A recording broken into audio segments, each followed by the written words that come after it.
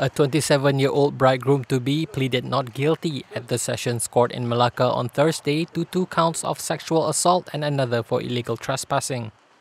For the first charge, Amirul Hanif Ibrahim was said to have attempted to rape a 23-year-old woman who is his fiancee's housemate.